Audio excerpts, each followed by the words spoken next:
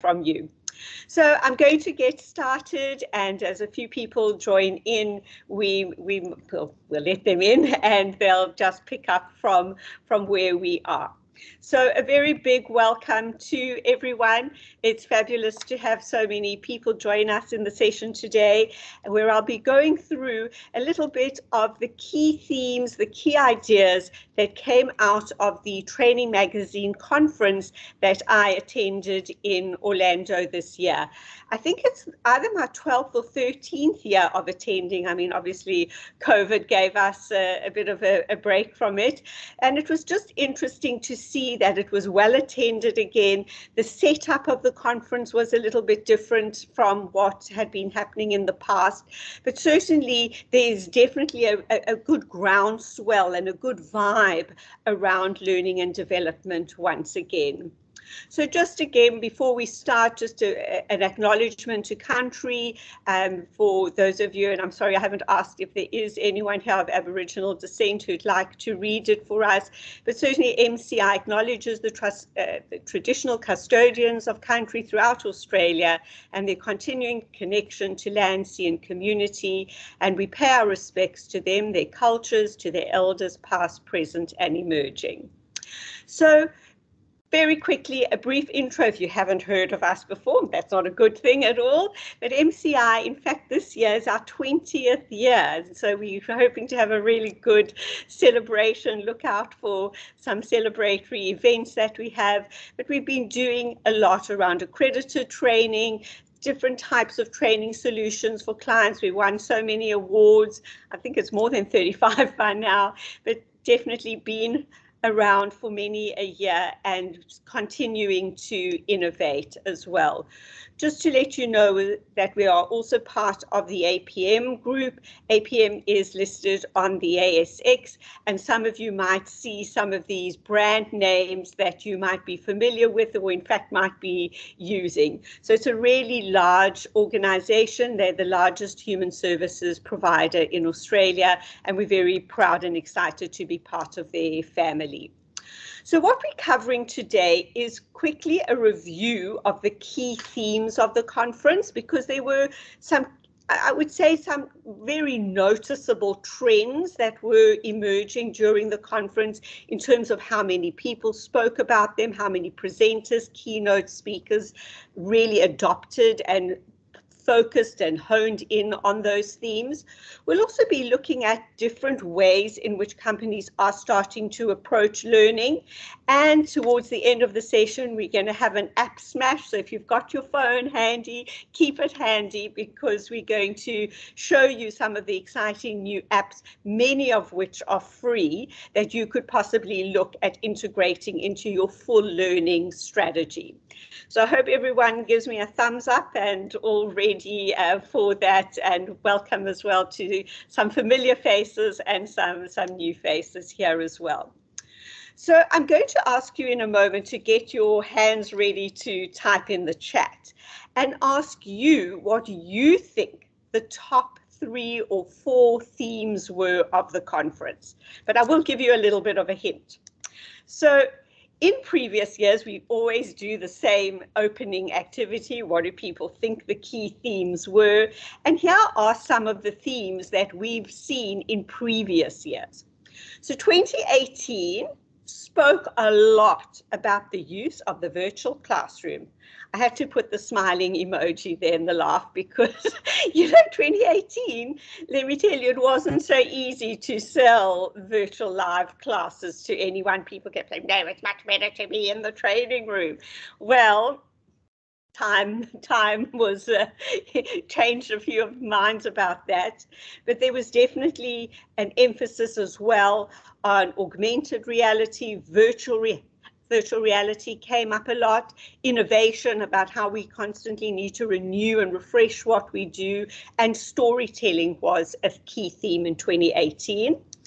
2019, here were the themes. There was, first of all, the theme around disruption, which I suppose linked a little bit into innovation, like we've got to do things differently. We need to change and shake things up. There was a lot of conversation around what constitutes the full spectrum of learning. What are all the learning modalities that we need to include in order to embed learning and to bring people along for the journey?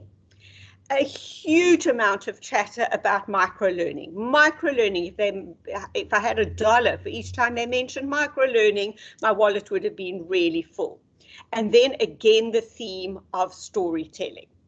So I'm going to ask you to get into chat, and I can see that quite a few people are already chatting and giving us some of the themes.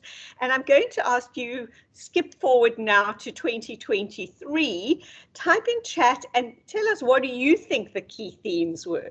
What do you think they constantly spoke about, presenters mentioned time and again? What do you think came out? And I can see people are still talking microlearning, AI, yes, yes, yes, David, yes, yes. ChatGPT was there, absolutely, learner-centric, interactive, gaming. Ooh, who's giving us gamification? Have you sat in this already and giving us a sneak preview there, Maranjit? Theo, yes, all of those, absolutely. Thank you to everyone for giving us their ideas around what you think the key themes are. We're still getting tech, micro, data, yes, yes, yes. Gamification, I think you guys have sat in this session. All right, so for those of you who put in gamification or anything remotely similar to gamification, you're on the money. I cannot tell you how many times that word came up. That if you don't gamify things, if you don't help people to really feel motivated, if you don't help them to see some sort of end point and get excited by learning, we're missing a huge opportunity. So thinking about different game elements, different game mechanics that you might see in contexts that have nothing to do with L&D, but using those and incorporating those into training programs online and in person or in the virtual Teams, Zoom world, all of them. And the emphasis was very much on, because gamification can be so affordable, so budget friendly, tapping into, you know, that child in us that wants that little bit of extra excitement. Even if we're working remotely, we still want the feeling of that. We want that feeling of, how do we get to win? How do we get to the other side so that we feel, even if the win is a badge or a tick, that sense of accomplishment does make an enormous difference. There were many examples at the conference of how do you bring people back into a training room post-COVID? What do we do to entice them there? We can't go back to opening those old workbooks again. Everyone turn to page 5. Like, those days are over. You want people back in the room. You can't be doing the same old stuff with them again. It's got to be that fun, that engagement, something that also has a purpose. We're not just throwing our arms up and doing rah, rah, rah for no reason. It does have a purpose in that it links to the training. So this is a really good little snippet of a video. I don't know if some of you remember this particular campaign where they were launching Coke Zero into the marketplace and trying to attract a different kind of age group. So I'm going to play this very short video for you and have a look as we go through as the video progresses, as to what sort of game elements and game mechanics you notice. And then obviously the discussion would be, how do we take those game mechanics and elements from the marketing world and implant them into our learning world? So here we go.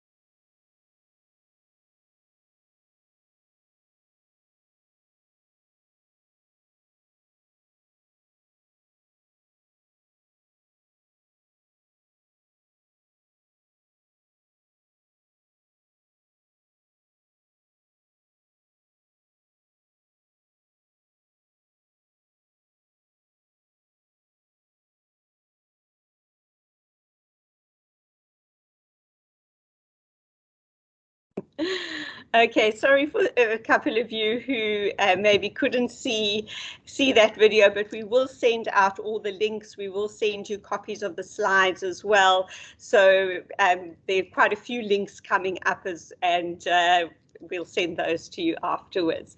But I hope you enjoyed that and got a sense of just what's possible. Why should all that fun stuff live in the marketing world? Whoever decreed that that's where it should remain?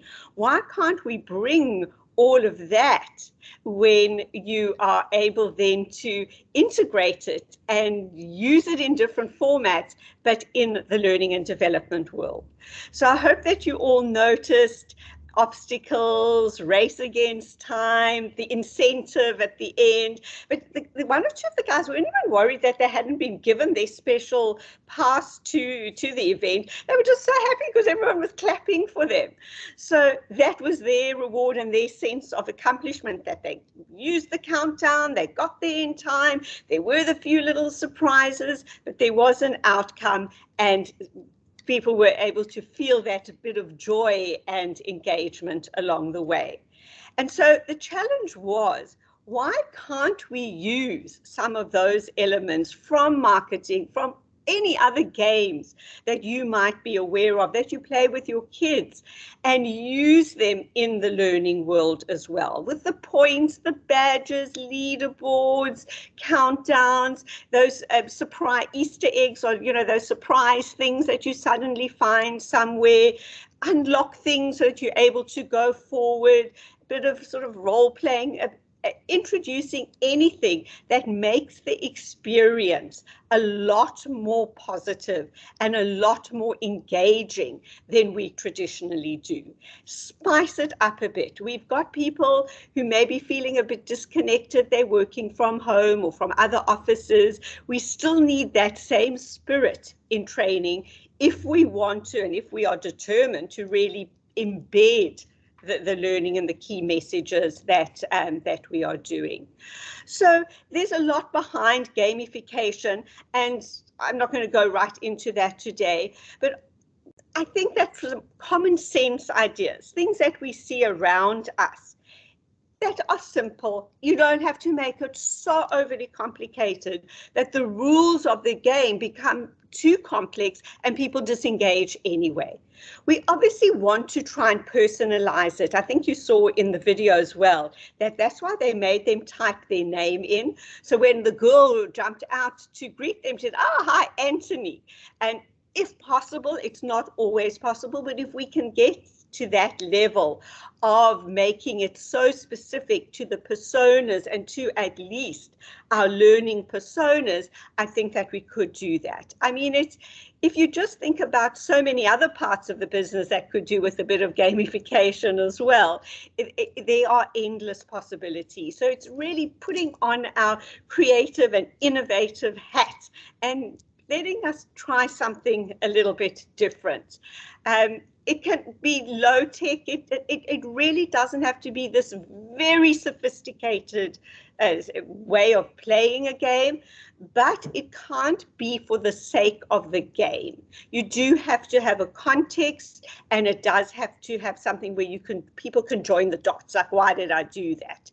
It does need to be situated and contextualized in that way, so people are very sure of what they needed to learn afterwards, not just, I just had a great fun time. Well, what was the point of that? So one of the great things that is available, and we will send you this link, is that after authors have been dead for many, many years, what this project Gutenberg has done is that it's taken some of the old stories and put them online. And that's a great inspiration sometimes for games, because you can scroll through and have a look. There's quite a few of the old fairy tales and a few sort of stories about heroes that are online and totally free to use as a way of just shaking it up and getting the game started. So this, for example, is one that we came up with. If you think about Snow White, I don't think it's so politically correct to call them the seven dwarves anymore, but that's a discussion for another day. But you could perhaps make each module, each part of the training into a character. There's Grumpy Gus, who doesn't want to get hurt. There's the huntsman, who could be the contractor, you know, who changes your whole workplace safety environment. There could be Sleepy Sam, who caused the incident. So using the story suddenly creates another story for you to implement in an online e-learn, in a video, in an any little tiny micro-learning piece that you send out. Suddenly people are listening, because it's leading us into the next part of it, which does include storytelling. So whoever wrote storytelling, you're on the mark as well. So here's theme number 2. First of all, did everyone like the first thing with the gamification? Can you see yourselves using it, trying things a bit differently, changing things up a bit? So thank you, seeing a few thumbs up on that one. Second theme is blended learning, and lots of you wrote in the chat different wording for blended learning, you know, whatever term you gave to it. But again, the message was so strong that we cannot rely on this clickety click and get your finger gets a better workout than your brain. We just can't do that.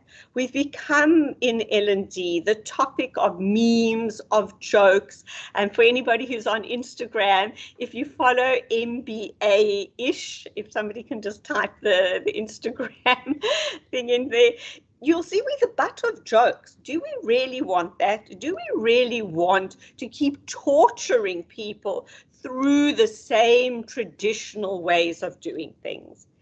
And in this new blend now, without question of a doubt, if again I had my dollar for each time they used the word video, I forgot which word I'm going to say, video, I would really, my wallet would be so full. Because video is now completely leading the way when it comes to the blend. So video is right in there. I'm not going to read those statistics to you. You can see them on the screen. It's a lot of people in the world using and referring to video. And I don't need to tell you yourselves, you know, I want to change the battery in my remote. I don't know how to do it. Where do I go first? If you think that I go to the LMS and try scroll through to find out how to do that, you're dreaming. I go to YouTube. And we do, as learning and development people, have to take cognizance of that. I think I see Derek here from Learning Planet. Have a look at their site as well. It's video. It's video. That is the expectation. And if you think about those funny cat videos, and I'm not going to play one right now, but those videos that go, you know, the cat jumping and it fell, and those videos have something like, I don't know how many million, can somebody tell me how many million views these cat videos want? But this is what people want. They want the TikTok version. Thank you. You took the words out of my mouth. They want the TikTok version. We are goldfish. Our attention span is short, and we're being schooled now by the social media platforms to anticipate video. So if you don't deliver me video, if you're going to deliver me these static old slides, I'm not going to be a happy person. I'm going to try and get through it as quickly as I can. I'm not going to learn anything. So we need to go where our learners are, not where we want them to come. They want to be in video. They want YouTube. They want TikTok. I simply don't understand why we wouldn't deliver it to them in that format. And nobody's talking a big budget here. We're not talking Hollywood, because with our simple phones, and thank goodness I'm upgrading soon to a new phone, the camera there is fine. Those videos of the cats have this phone shaking like this, or the kid at the back of the car. The phone is literally shaking, and people are still watching the video, no problem. Millions of them are watching it. So please, the entry level is pretty low. It doesn't have to be perfect. Just get it out there. If we are going to spend months and months on our planning and where it will be videoed and how it will be videoed, they've gone to YouTube long ago, and we're still sitting there waiting for them to come to us. So the new people to follow now are not L&D people. The new people to follow, if you want to, and we will send you these links, is that, yes, it's content creators. Go and look at the influencers. Go and look at how people are conveying their messages in short, sharp, different ways. And thank you to everyone who's putting such great comments into the chat as well. It can be longer. It can be shorter. Nobody's going to watch an hour of video. I mean, let's face it, even the recording of this webinar, how many people are going to sit and watch it without zoom, go faster, faster, when they don't like what I'm saying? So it's a different mode now, and our gurus are different people. They're now content creators. A lot of talk around these new kind of words of valuetainment. I think we've had edutainment before as one of those kind of buzz phrases, but valuetainment is coming out really strongly, that's where we're going to be. You know, what's to say that we can't have a playlist on our LMS of all TikTok type videos? Why aren't we doing podcasts? Why aren't we doing things in a different way to shake it up a bit? Go to where people are, give them the call to action, absolutely, but it does force us as well to boil it down to what they need to know. Not so many of those nice to knows that we can sometimes creep into our training. I mean, I have to put up my hand here. Please don't think I'm pointing fingers at you in any way, because I'm guilty of this just as much. And so again and again, speaker after speaker kept saying, done is better than perfect. Don't have so many excuses about things, and think about delivering it out in a different way besides forcing people into the LMS where they don't want to be. There's definitely API links now, better ways of getting the, who's attended, who hasn't, who's completed, who hasn't. We can do that without dumping them into a place where they just simply aren't happy, and so will get out of there as fast as they can. And Pam Jeeves giving great examples there, and thank you to everyone giving examples of different ways in which you can use video. If others have got any other ideas around how you would introduce videos, type into chat as well. I'm thinking onboarding programs, interviewing someone, what do you wish you knew when you first started here? Or let's bust some myths about something, or a day in the life of our workplace safety officer, follow the person around, show a few of the hazards. I really think that if we start looking at TikTok, Instagram, doing things differently, we're going to find so many ideas. And I hope everybody is agreeing with me on this, and I'm not preaching to the not converted. So, and there Derek gives a great example as well about, yes, changes in policy and procedure. Do we need to really send that out in an email or send a PDF about it? Come on. I think that those days are really over, and Richard as well. Yeah, multiple forms of delivery. That's what people are expecting. And David, thank you. Just a quick note around the virtual classroom, because it is here to stay, is that I think we've got to get a little bit better at it as well. I think that we've, gotten used to sit at our desk and it's like another meeting on Teams or Zooms. I don't think we can become complacent.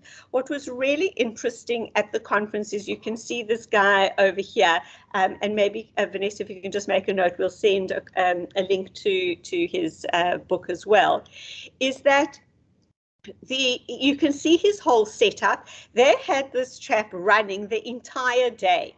So you could drop into his studio at any time, a kind of personalized learning experience, so that people could really see what it takes to become very professional at doing webinars, at doing live virtual events.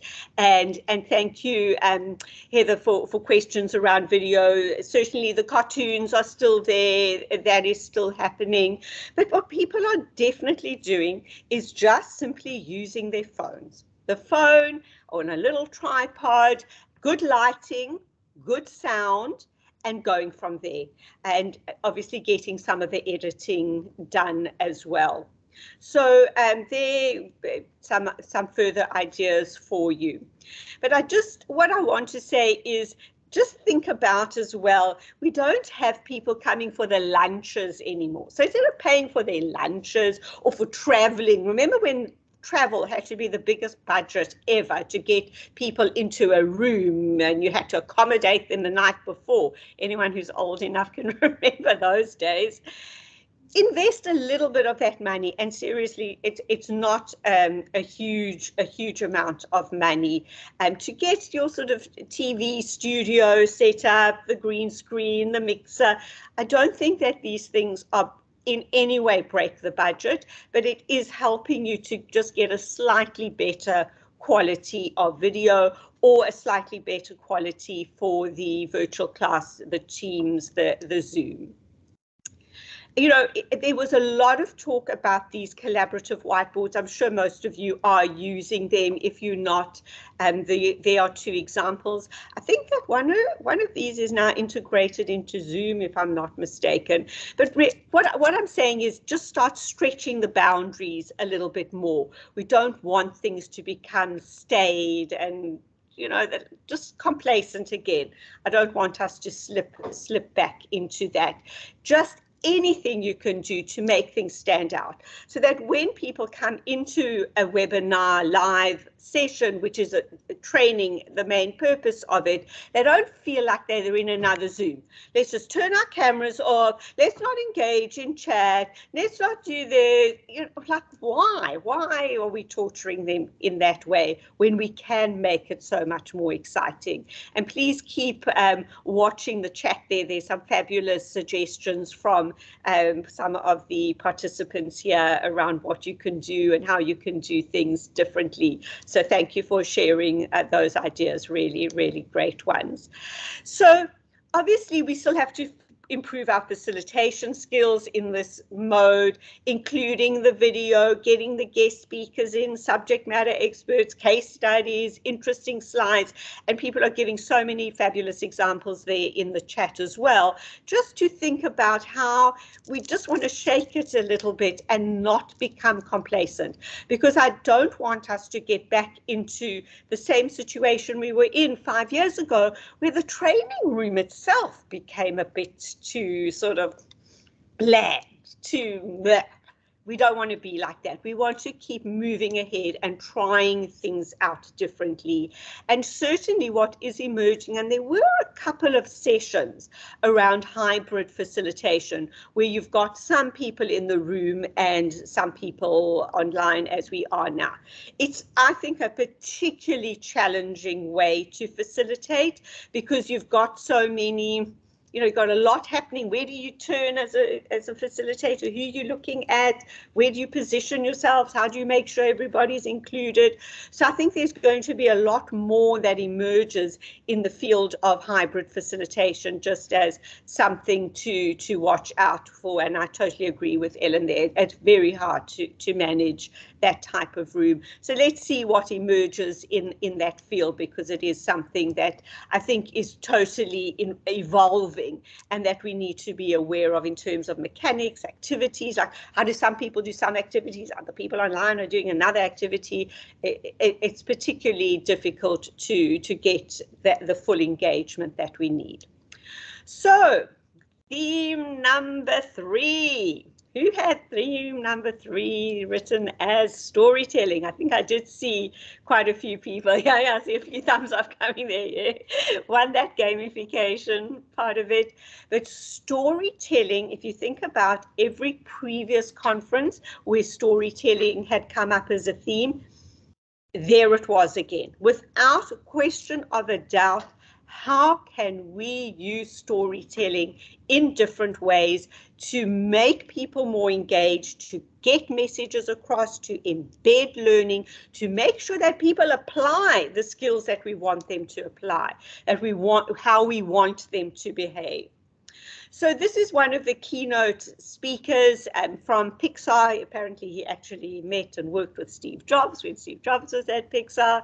But he said it's the reason that learning and develop needs to tap into storytelling much more strongly is because we can make people cry. We're not going to really make them cry. But I think what he's saying is we're going to evoke emotions in them.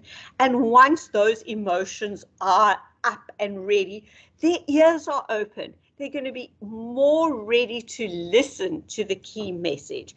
Instead of presenting everything in a factual way, why can't we do things differently? I mean, look at these statistics. I don't know if the percentages are 100% accurate, but certainly people are definitely remembering more when a story is included. And that's a big difference in the numbers there.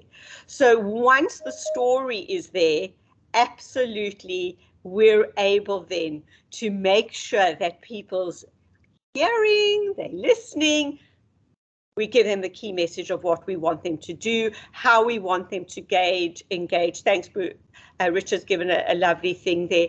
Yes, I agree with Richard's point there around making it authentic. We're not putting on some kind of false thing, but we can evoke those emotions. It releases the dopamine, it helps to inspire us, and it helps people feel good. Why shouldn't we have our learners feeling good about things as well? I see that as certainly a critical part of being in L&D, is to uplift people and make them feel that they can make a difference. Think of adverts. Anyone here with the Tiffany fan? But just think of how the stories, the imagery is evoking those emotions. They haven't really said much in this particular advert. They've got the girl, the guy, the ring, the box. But there's not a whole long saga about the diamonds that we use at Tiffany's. There's none of that. They're tapping into our emotions, into our feelings, and the story itself is portrayed through the images. And I think that that's something that we could easily do. Why should that live in the advertising world? Same with gamification living in the marketing world. Why should, this type of storytelling live in advertising when we could be tapping into it as well? So here are a quick few tips about storytelling, about getting information across using the number 3. How many bullet points can you have? I mean, and I'm guilty of this. I shouldn't be saying you. I should be saying I. When I look back at some of the, the documentation and the information we've been giving to learners, and it's these long sagas. Like, why couldn't I have condensed it into 3? If you think of Steve Jobs, for those of you who were around in 2007, when he introduced the iPhone, he spoke about 3 things. It would be an MP3 player, a phone, and it would be able to connect to the internet, and you have that all on our device. But think about those very strong, powerful speakers, those launches that you go to. If you go to these car launches, for example, they're focusing on the 3 top parts of that car. They're not going into all the detail. The detail they'll send out afterwards about the engine and the wheels and whatever else it is. This power of 3, I think, can be very powerful for us as well. The storytelling message here as well is, remember, we goldfish, don't have much attention. The story needs a hook. We've got to show people what's in it for them. Why am I giving up my time to sit in your training or do your e-learning model? Does it impact me in any way? Will it help me do my job more effectively? And honestly, I am telling myself right now, and I'm giving myself a big slap on the wrist, I am never setting the objectives in the front page of an e-learning course ever again, in front of the front page of any course ever again. I need to know it as the designer and the person behind the scenes, but I don't need to bore my learners, my readers with that information. They want to know what's in it for them. Tell them the story, engage them, hook them into it. Setting up, by the end of this course, you will be able to do blah, blah, blah, blah, blah, blah. No, that's not going to be the way to engage them, because people will remember how they feel. And setting those objectives doesn't relate to how they feel at all. And thank you, I see that we're getting a few good likes for my commitment there. You can hold me to it, absolutely. But here, just maybe an easy way of thinking about how to structure a story with the beginning, setting out the problem, because people will respond and say, oh yeah, that also happens to me, or I didn't know something like that, but if I do know it, it can help me. And then in the middle, and this is standard kind of 101 story stuff, but I think sometimes we just need to remember, you know, what we could do around the solution, and that might be a mini story in itself. It doesn't have to be a set of 20 bullet points and click, click, click to the next slides. And then at the end, obviously, that sense of excitement. It could be the cautionary tale. It could be something that inspires us to live by the values of the organization, or be very aware when we're dealing with a customer that it doesn't end in a complaint, as just some examples. So please really consider, you know, where else you could use storytelling. And please type into chat, is there something that you could shake up, that you could mix into this blended learning scenario that focuses on the story and how we could engage, inspire, evoke emotions in people so that we see change. We see changes in skill levels, we see changes in behavior. And Helen's given a perfect place, to me, would be induction. I mean, to me, that's an absolute no-brainer. Foundation for case studies, make them come alive. Yes, love that. Great suggestions coming out there. So what we're moving on to now is an app smash. And what was really interesting at the conference is that in the expo hall, they had, I mean, you're thinking thousands of people coming to this conference, but there was a whole area that they cordoned off that they called the test kitchen. And in the test kitchen, there were so many different things that you could walk around and explore, or sit and listen to a few people talking about different ways of doing things. And, you know, it's really fabulous to me to think that at last we really are starting to push boundaries with technology and using technology as our friend. And without question, ChatGPT. Is everybody signed up onto ChatGPT? I've just upgraded myself to the paid version. I'm so in love with it. My new best friend is ChatGPT. And I see a few people are saying yes, yes, yes. But I love this little phrase or saying that was mentioned around artificial intelligence as being the new electricity. And we're only at the start of that journey. But I'm really hoping that people are going to get onto this artificial intelligence journey. Don't be put off by all the naysayers. There are problems with it. There's no doubt. I don't know if it's always so friendly towards women and all other types of groups. I don't know. But without question, if you just have a look at those statistics, I mean, it's like, wow, 7 weeks later after launch, they're already at 100 million users. And I don't even know the latest statistics of where they are now. So if it's being used in so many other ways, why shouldn't we use it in learning and development as well? you know, like who's to say that we should be any different? I'm sorry for instructional designers here, but it's going to change how instructional design works, I believe, because I'm going to hand over to our lovely Katrina here, who is my moderator and assistant, and she's going to give you an example of how, sharing from her screen, how ChatGPT works. So what she did is, we decided before the session, sorry I didn't ask anyone for their input on this one, but we decided before the session that we'd be a learning and development manager in some big corporate organization. And we prompted, because that's the key to ChatGPT, you do have to prompt it correctly, to create an outline for us for a customer service training program that's going to be deployed in a call center. And we just told it as well that the team has no experience. So I'm just using this as an example. If you were to use this genuinely, you'd spend a bit more time giving ChatGPT a little bit more of a heads up around your audience and the type of information you'd like them to have. Hit go, Katrina, and let's see what emerges. Let's see the magic. All right, so here goes ChatGPT. I can see somebody's mouth literally dropping open. Absolutely. How do you like that? I mean, if we're not using this, I think that we seriously need to think again. Look at the speed of it.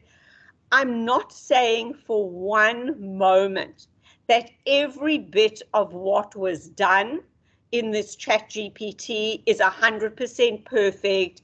It's not going to be exactly what we use. Absolutely not. But gee, there's a lot there. The next step, you could say to it, Ellen, absolutely. You could say from what ChatGPT, what you've written, I'm still very polite to it. So I say, please, could you tell me what are the 3 top things that you would include, or the 3 priority things that you would include in this particular training program? And it'll write it for you.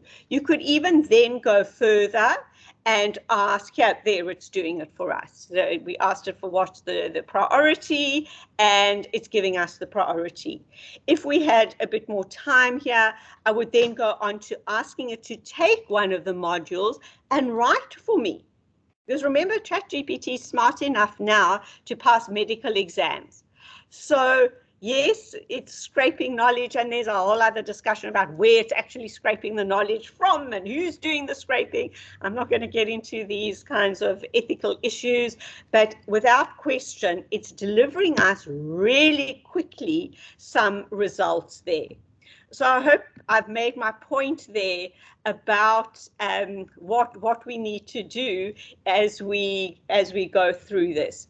So I'm just going to share back. Oh, where am I? Sorry, guys, I'm just sharing back into my PowerPoint and going through with you again. Do I need to share the screen? Share. I'm there. It's just not coming up. It's thinking. All right.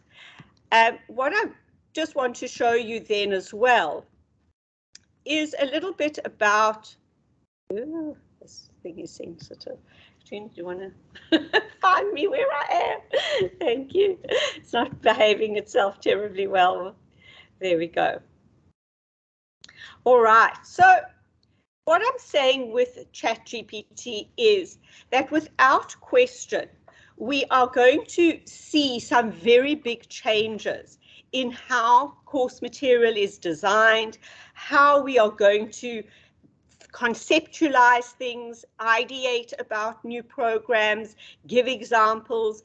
But the key to it, if you do want to go this route and speed things up and become more efficient, is going to be about training ChatGPT to work for you, to write in your tone of voice, how you want things, giving it examples, accepting that you are going to have to edit as well, and accepting that you're going to have to think about, you know, that there might be spell check. It might be writing in American English. You might have to change a few things, but nonetheless, it's going to be a huge time saver. It's going to be giving you a load of ideas, and you'll copy and paste. I just, a caution there as well is that if you do use ChatGPT, the free one, I would take whatever you want and copy and paste it into a Word or into a PowerPoint or something else, because sometimes the system gets a bit overloaded and it boots you out, and then what you've written before doesn't appear. So it's not perfect yet, but you saw within literally 1 minute what happens. And Heather, all I can tell you is that we get through the APM firewall, and if you can get through the APM firewall, you get through Fort Knox. So definitely keep that in mind. Another one that I think could be useful, it's not as good as ChatGPT, but if you need some images, now you can, and we will send you these links. If you now want images that are uniquely yours, nobody else has it, no copyright is on it, there we go to DALL-E. And DALL-E, I hope you like the image on my screen. Does everyone like that image? That's a DALL-E image. Nobody else owns it in the whole wide world except me. It generated that image for me. So instead of spending hours and hours going through, trawling through Articulate and whatever library of images, I just told DALL-E what I wanted, and up it came. So the potential is there, and the potential is enormous. They showed us a lot of other image generators. I'd say that these are in their initial stages, but we will send you these links, and please just explore, have a think about how you could use it. Absolutely. And Amy, you're stealing my limelight because I'm coming to Canva as well. For those of you who asked earlier about videos, 123 Apps is a great one for doing video editing. So it helps you to, just tighten things up a little bit, takes out the ums and the ahs and the pauses. So it's really easy to use. I take myself as the example. If I can use it, then I believe that everyone else can, and we will send that to you as well. Since I've written the set of slides, ChatGPT is here already, and so much more is coming. They're going to be doing it in different languages, translating text. You'll be able to answer things from one language to another. For those of you who have global teams, I think that's going to be a huge game changer for you as well. So, we've got to keep our eye on this space. What I'm giving you here is definitely not a definitive list. It's just something things that caught my eye, that I found particularly easy to use, and that I thought could easily be done by anybody in L&D. And so for Canva, for those of you, I don't know if some of you are already using Canva. I think it was Amy who said that they already are. It is free to a certain extent, and then otherwise the monthly fee is really low. But I would consider that there templates there, there presentations there's video there. There is so much there that would make your lives a lot easier. And I love as well that it's Australian as well. So I would definitely have a look at that. Again, it's all part of the mix. It's part of blending up learning in different ways. And the subscription is good. The emojis there, the GIFs. There's all the stuff that people want to see, because that is what they see on their Instagram or their Facebook feeds. And even some of you who are on LinkedIn is now doing that. As soon as there's a nice photo and a nice video, that post is going to do a lot better, because that is what people are expecting. So please consider that. I also really liked, and sorry, I have no affiliation to any of these sites, 7 Taps, and we will send you that link again. There's quite a few, there's a bit of free usage there, so you can try it out. And a lot of QR codes. I know some organizations you're not allowed to bring your phone to work, but a lot of QR codes are being used that people can scan and something quick comes up with a quick little video, a quick little reminder of training. So it's done in a coaching style and done through email even as well. So that would be one that I'd encourage you to have a look at. Anyone tried Loom yet? Loom again started its journey in marketing. You know, it's we're borrowing so much from marketing. It's really quite it's good. For any of you who have used Loom, we'll send you the link as well, but it's a way of doing screen recordings. So those old days of putting an image, for those of you who teach IT systems, and you put an image and then you have those red arrows pointing at things, and I could never work out those kinds of manuals, but Loom does it live for you, and you can have a whole library of Loom's systems. There, Candace has given a great example even for slide narration, and I see a few people are using it there, which is fantastic. Zapper is one of the key ways in which people are doing augmented reality, bringing text to life, including multimedia. I would have a look at what they're doing there. For this, I think you need a little bit of tech assistance. I didn't find that quite as easy, but again, it's part of the mix, it's part of the blend, it's a different way, and augmented reality is also here to stay. And we can't ignore it. We can't expect everything to be just on a flat two-dimensional view. It's going to be expanding into augmented reality. Virtual reality as well. Again, you need the tech assistance on this one. To me, it's just a bit too hard to do that myself. The price range starts to creep up a little, but hey, if there's something that an organization needs in workplace safety, in using particular appliances, knowing their way around a building, it's something to consider now. Why should we just have a plain little map and this is where things are, when we could do something so different? And the headsets now are much more affordable than they ever used to be.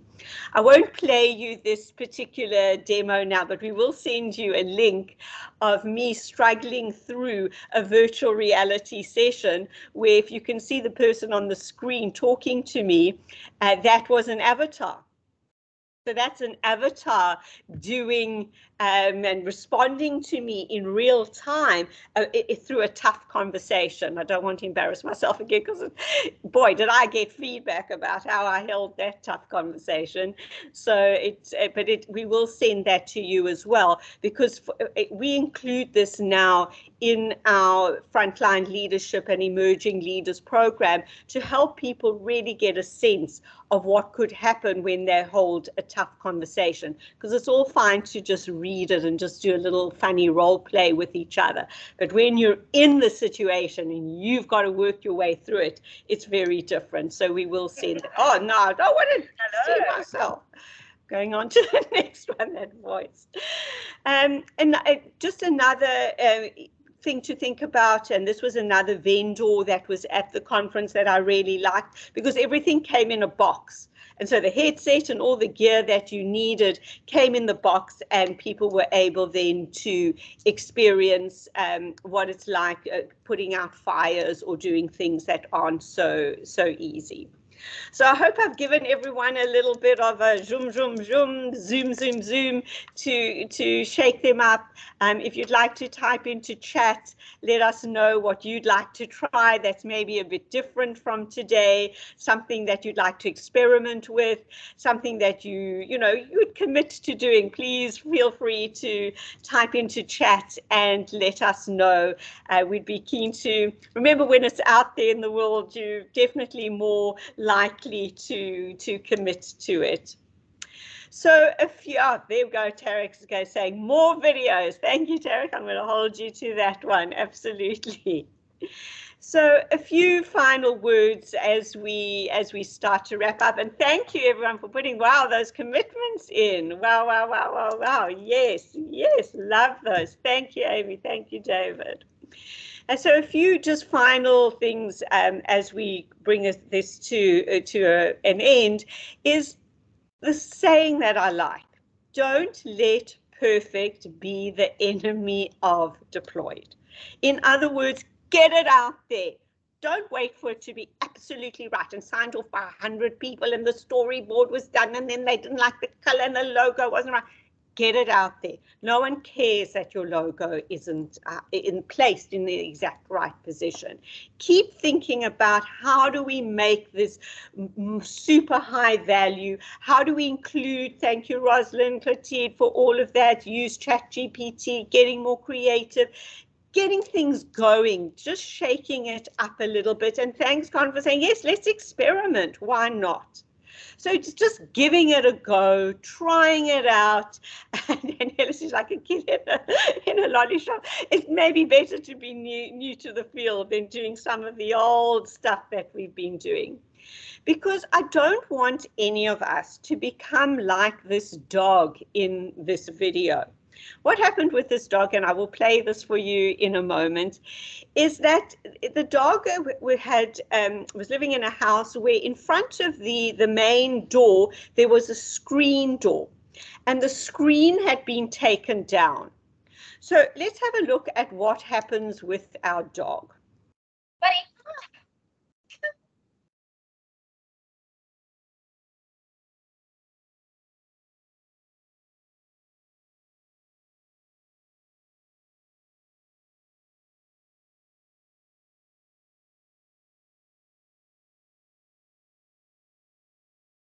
Okay, so I don't want us to become Buddy.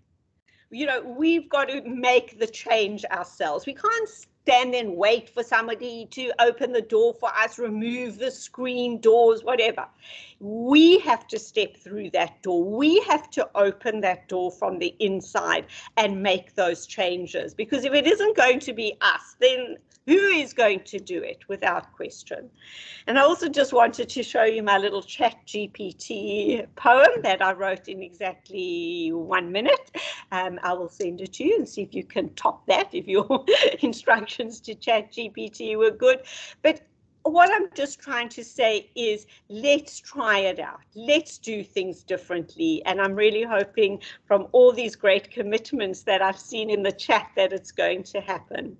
So please speak to us about our live virtual classes. We're trying to introduce a lot of these new ways of doing things, shake it up, put out a lot of titles, engage people, really get them excited to be part of it, and as well in our Emerging Leader program, which now can be for anyone, anywhere in the world who can participate in the program and do things a little bit differently in that sense, including the virtual reality, which is now part of that. Thank you so much to everyone for participating, for all your great chats. It's really, I can't keep up with the comments here because it's really so wonderful to see people engaging and thinking differently and committing to trying things out. I'll stay online. If anyone has any questions, please type into chat. We'd love to hear from you. I think there were 1 or 2 people who might have had their hands up and I didn't have a chance to speak to them. Mary Kay, if you've got any questions, please just type into chat and we'd love to hear from you. And if you need any more information from us and about us, please let us know. Thanks, Ingrid. Thanks, Kathy. Thanks, everyone, for all your great insights and all your comments as well. And we will send out the slides and we will send out a recording if you want to share anything with anybody else in your organization. Thanks, it's lovely to have you and lovely to have everyone who has attended today. I will stay online